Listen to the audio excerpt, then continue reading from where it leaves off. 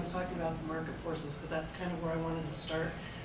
Spencer had asked us to talk about proven methods to improve air service. And so I can tell you again, echoing something that Kelly said, is at our little airport in upstate New York, in the past 4 years, our enplanements have doubled. So I can tell you that a proven, honest to goodness, no-fail way to improve your air service is to be in the right place at the right time.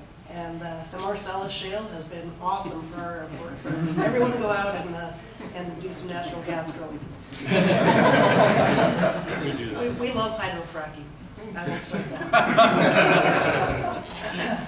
Aside from that, though, what I wanted to talk about was a project that I was involved in a couple of years ago back in the Northwest. A bunch of us airports got together and said, you know, rather than competing with each other, we all are suffering from the same sorts of issues. So how can we work together to help air service on a regional basis? So we got together and put together what we called the Northwest Regional Air Service Initiative. And it was kind of unique because it was a collaboration between OAMA, the Oregon Airport Management Association, WAMA, the Washington Airport Management Association.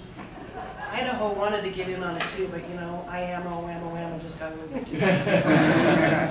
And then the state aeronautics agencies of both Oregon and Washington. And then not only that, but we can say we brought the federal government into the collaboration as well because we got a small community air service development grant. And what we were trying to do was educate our communities. Well, first off, determine what our joint issues were, what the hurdles were, what our challenges were, and then help educate our communities on how they could best go about getting the air service that they needed. So we spent a year and a half or 2 years, I think, really just putting together what all of our challenges were. And we recognized that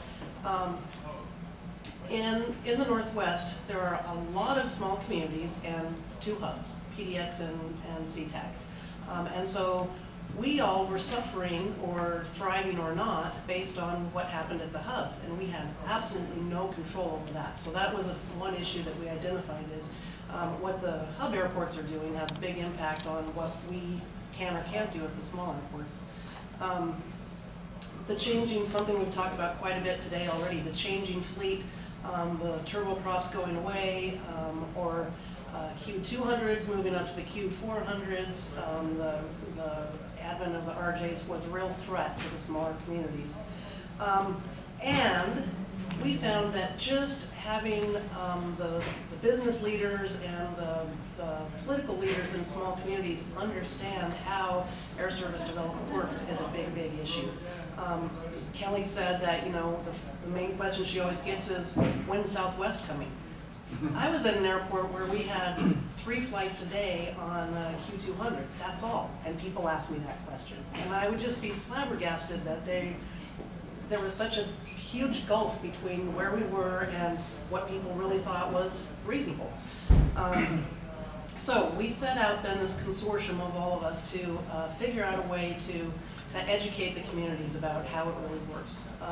We put together a guidebook that really talked about aircraft fleet dynamics, markets, pricing structures, the whole concept really that airlines are a business with profit motive, not a utility. And so, you know, if a mayor goes to an airline CEO and says, we need service to San Francisco, so why don't you give it to us?